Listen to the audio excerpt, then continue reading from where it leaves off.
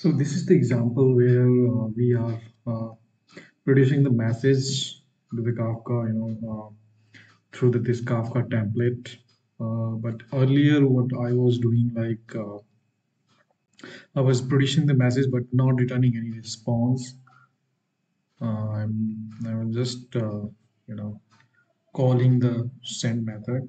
But in this case, what I'm doing is whenever I'm producing the message, I'm listening to the listenable future and returning the result and populating whether it is, is there any failure or is it a success? We could log it, or if we want, we can return some kind of response through it.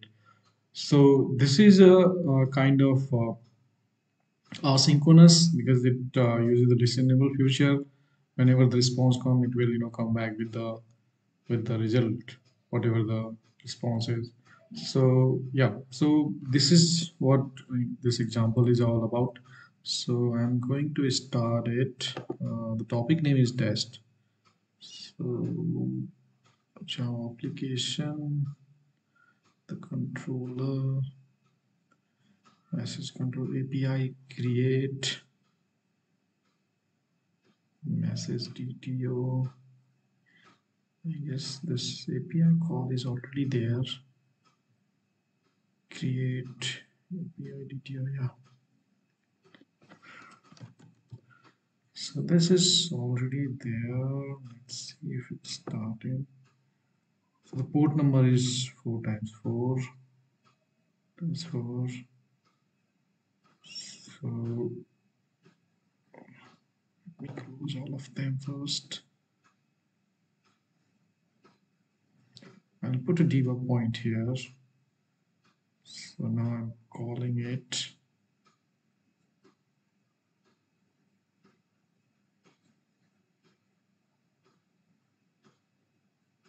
I guess it came here. Yeah, it came here. So it just produces the message. Correct. So it just produces the message.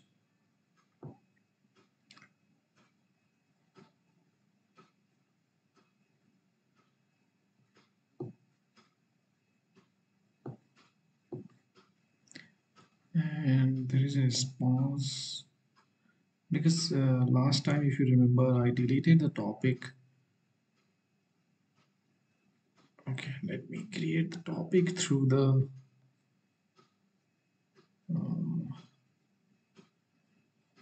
through my client admin tool. So where is it? Kafka. This one. Let me create the topic first.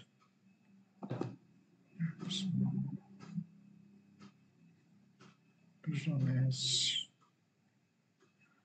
application. Okay, the jar is not there, so I need to install it.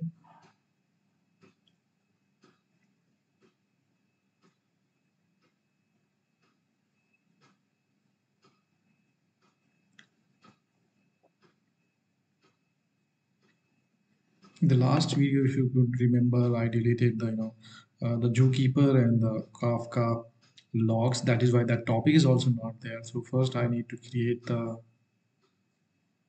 topic, then only I could produce.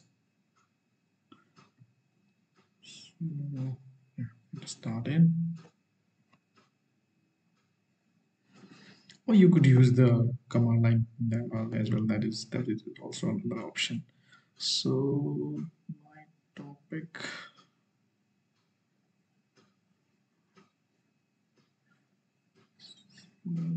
The API was the create topic. Yeah, this one.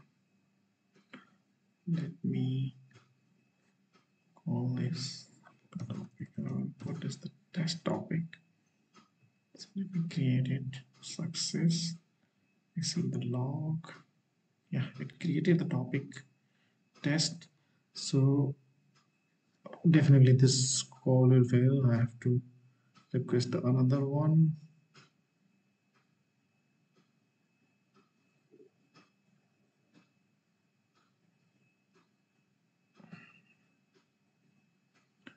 here. So change the ID in case it created that topic or that message. So here I come and let me see the future. Set the back. Let me go ahead with the response. So